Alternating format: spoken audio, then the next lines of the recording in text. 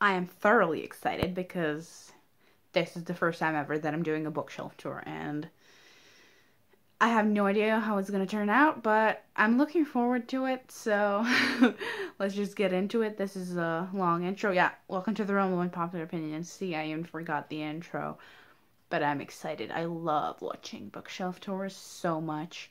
I'm not sure mine is going to be that enjoyable because, like, I have 2 bookshelves, and baby usually have like 7. But I still hope you enjoy. I won't take the books out. That's just god-awful to edit and to watch. So I'm going to go through shelves, explain things, comment a little bit. It's going to be fun. Hi, hello. We are at the top of the shelves. This is the top one.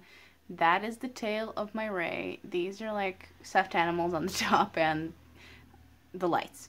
Right. Anyway, let's go. This is the top shelf. It's clearly a Robert Jordan shelf, which, shocker. I have this fake plant here. I think I bought it at Pepco, which is like a very cheap store, and I love the fake plants. I love how they look and everything. I also have this elephant. I have this thing where, like, on all the shelves I have an elephant. I don't know, for luck, I guess, but I'm trying to have an elephant on each shelf. And basically what we have here are the paperback Wheel of Time. Paperbacks of Wheel of Time. These are the original books that my dad bought when he discovered the series. That's why they're so wrecked. And if you move the book sleeve, you can see how wrecked they are. We have a New Spring, and we have the companion thing, and then at the end we have Labyrinth by Kate Moss, which is like about Cathars, how do you say that in English? We just put that here because it fits and my dad really loves the book, so we just put it here. These books used to be in his room, but considering that I am collecting the hardcovers, we put it here so they can be together. But he obviously comes and gets them whenever he wants to read them. And here we have the Conan Chronicles, also by Robert Jordan. I think he bought them used, which is why they're so battered. And here I have my Rohan and Gondor book sleeve. I'm trying to get a shot. Yeah, I love it. Don't remember where I bought it. It was Etsy. I don't remember the store. It was like a year ago. But it's really gorgeous quality, and I mean, I'm not sure if it holds hardcovers unless they're really thin, but I mean, I don't use hardcovers. I don't usually take them out with me anyway. So this is the first shelf, and I mean, the shelves are from IKEA. Billy, of course. This one is the light wood, and the other one that I have is the dark wood with like the red tint or whatever. But yeah, this is the starting shelf. Yep, this is shelf number 2. Here we have my Harry Potters and my graphic novels. So for the Harry Potters, again, we have the originals that my parents bought. That's the series. The hardcover Harry Potter, they literally bought it at a kiosk while we were at the seaside when it came out. Probably stayed up all night to read it. And the green ones and the Deathly Hallows one are ones that I bought myself. The green ones are the Slytherin editions that I'm collecting. And here we have knickknacks. We have Hermione's wand, which I got for my birthday. Christmas, like 10 years ago, I think. We have the snitch. We have the magic ball. We have the time turner. And we have a wizard. And these also I bought in Pepco for like, it was a pack of 3, I think. The green, the blue, and the pink. And you're going to see where the rest of them are, but I just thought it kind of fit. I don't know. I just thought it fit. Leave me alone. And Tales of Beetle the Bard in the middle. Then here we have the rest of the stuff. We have my graphic novels. This is where we have Saga, Watchmen, Vendetta, Aristotle, which is like one of my favorite children's books of all time. I love it so much. And here we have another fake plant. There's going to be a lot of these. An elephant that I not knit myself, but bought in Waldorf, I think, when I was like 2nd grade. I went to Waldorf kindergarten and school for the first 5 grades. We have a stuffed hippo up there, and this is usually where the Death Note manga would go. This is just here holding the spot, and that keychain would go on top of the Death Note manga, but I'm reading it right now, so It's not in the shelf, but this is shelf number 2. Here we have shelf number 3, which is the beautiful Robert Jordan shelf. The one that you can see in videos when I sit in front of the shelves. Here we have the hardcovers that I've been collecting. And we have some Schleich figurines because I think they fit very well. I use that for Moraine, although it doesn't look like her really. I have a wolf figurine. And here I put some because there's a gap at the end. We have another fake plant and a candle. And there in the back, there are papers with the chapter divisions of all the characters after book 5. Now, this one that's on display, obviously Out of the World, the one that I won in the giveaway, it would have been very expensive if I had to buy it for myself. The thing about these hardcovers that I've been collecting is that they are very cheap for some reason. We didn't even know these existed. My dad got this one when he ordered Memory of Light originally, and we didn't know the others existed. So when we found them, we bought them immediately, and they were very cheap. The rest were also very cheap, but books 1 to 5 are impossible to find and very expensive when you do find them. So that's why we don't have anything below 5 except for Eye of the World, which I won. I probably would not have found it below like 50 pounds. But one day, hopefully, I will actually get the money to collect all of them. That's the hope, at least. And yeah, we took off the dust jackets from 6 to 9 because they're ugly. If all of them were like these, then that would have been fine. But the dust jackets are ugly. I think it looks better like this. But yeah, these are gorgeous. I love them so much. And I wish I had the rest of them. And here we have my favorite shelf. This is miscellaneous. I love how paperbacks are mostly the same size. Yeah, so basically here we have my Leigh Bardugo. We have Language of Thorns in the corner, and we have Shadow and Bone, the collector's edition, which is too pretty to actually be hidden, so I put it out like this. And we have a blue dragon because I think it kind of fits the aesthetic. But here I'm holding all my Leigh Bardugos. We have all the paperbacks. The purple Shadow and Bone, the green Siege and Storm, and the red Ruin and Rising, that one, were the originals that I got. The others I bought so I can complete the collection because they were mismatched. And I mean, honestly, because these editions, that one and that one, have something extra. The first one has Genya's story, and the third one has the Darkling story. So I wanted all of them, and this is a beautiful collection that I have there. You might be wondering where Six of Crows is, and we'll get to that. Then here on top, from the knickknacks, we have this winter painting that an American exchange student gave all of us in class when we were like juniors, I think. Just as a thank you. It was very nice of him, but it fits wonderfully with the Winter Night trilogy. These are the UK covers, I believe, but that's all we had here in stores. But I am planning to order the American ones because when books are favorites, I need to have 2 because one version is tabbed. The other version should be, like, so I can give it to people to read. But I'm noticing it now. It's, why doesn't it match? Like, not even the font for the author name is the same, but, I mean, the color, but fine, I'm not bitter. Then we have the Witcher books, which I am so appalled at how they made this.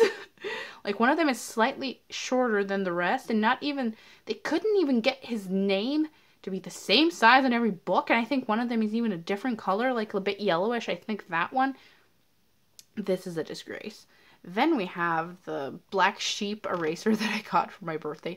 I have no idea where to put this, which is why I'm holding it here. And then we have the Last Namsara books, and here on top we have Toothless, which is a toy that I got in McDonald's also like a decade ago. And I thought it kind of fit well here. I mean, you can't deny it. A black dragon on top of Last Namsara. If you know, you know. And here I just have a candle that burned out, but now it's holding my stickies. It doesn't look that attractive, but my stickies and my spare bookmarks. But it's useful, so I don't care that much. And we have this cork, which is, I don't know, just put it here because it has a dragon. It's cute. Here we have the second to last shelf on this bookshelf. And here we have my middle grades. You can tell by how colorful they are. All the fantasies are really, really dark. Here in the beginning we have the Wizards of One series. I'm a little bit bitter that my bookstore never released the third book because it would have been a tall paperback. Yes, I am, but I got the small paperback and I can live with it. Here we have all of the Diary of the Wimpy Kid books. I reread them so much until like the 8th book. Then I think I read the rest like only once. But it's still very fun to get a new one every year, something to look forward to. Here I have this snow globe. I am not sure why I put this here, but it sort of fits the vibe of the shelf. I can't help it. I mean, look at the 39 Clues books. They scream Christmas with their colors. I love how colorful they are, and I'm definitely going to have to reread them. Then we have Scary City, which is the German books that I never continued because I stopped translating them. Thank you very much. Then we have all the Roald Dahl books. We have Dork Diaries, which is so abused because I used to reread it all the time. Then we have these. I don't remember what they are. Dear Dumb Diary, yeah. Very, very similar styles. Also have this Christmas hanging thing. And on top we have a witch because, I mean, Roald Dahl. Need I say more? It just fit perfectly. And I love the shelf. I love how colorful it is. And these are books that are like easy to read and very fun if I need a pick-me-up. I really need to reread 39 Clues though. I've reached the bottom shelf. I like to call this shelf not exactly crap, but very close to it. So basically here we have the fancy ass editions of Strange the Dreamer and Muse of Nightmares, which I still regret I paid a lot of money for this because I thought I would love this series and I was supposed to, but then she did what she did. They're still beautiful though. I don't know if I'll ever get rid of them. Then we have Norse Gods by Neil Gaiman and Graveyard Book. I like Neil Gaiman, but he's very hit or miss with me. I didn't hate these, which is why I keep them here. I like Norse mythology, but for example, Anansi Boys, DNF, I just could not. Then we have Queen of the Tearling. We all know how I feel about this. Then here we have Lies of Locke Lamora, and we have Possess and 359, which I don't actually remember them enough to form an opinion. I need to reread these, but I just put them here because I truly don't remember and I have nowhere else to put them. So don't consider them crap. I have no authority on that. I don't remember. Then we have City of Bones, The Remnant Chronicles, exactly. It's like crap, but not completely. And they look gorgeous, like book design wise. Hell yeah. Six of Crows, we all know what I think about this. We have the Red Queen series. As I said, I hate it. I hate it with all my heart and soul, but we know why I'm keeping it and I'm never getting rid of it. Ever. Holds too many memories for me. And I need to have all the boy scenes on paper because I'm never getting rid of this. We have this ugly ass cat here. I have no idea why. I'm just going to move that when I'm done with this video. But yeah, Red Queen series, I'm probably going to do a vlog reading the books 2, 3, and 4 in 24 hours. So look forward to that. And this is the crap but not quite shelf. Now on this shelf I have a lot of crap again. Not book-wise, but like stuff-wise. I mean, I love these. This one I actually did sew in Waldorf.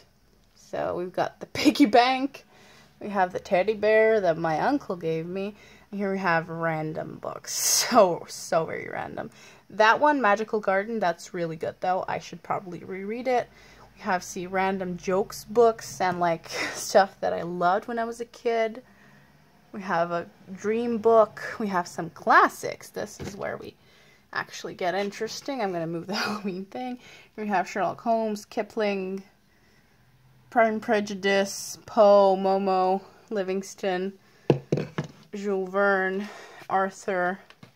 There's a lot of stuff here. And I just put this Halloween thing because, I don't know, it sort of fits. Oh, right, if I didn't say, this is the other bookshelf, the dark wood red tinted one, and this is the top.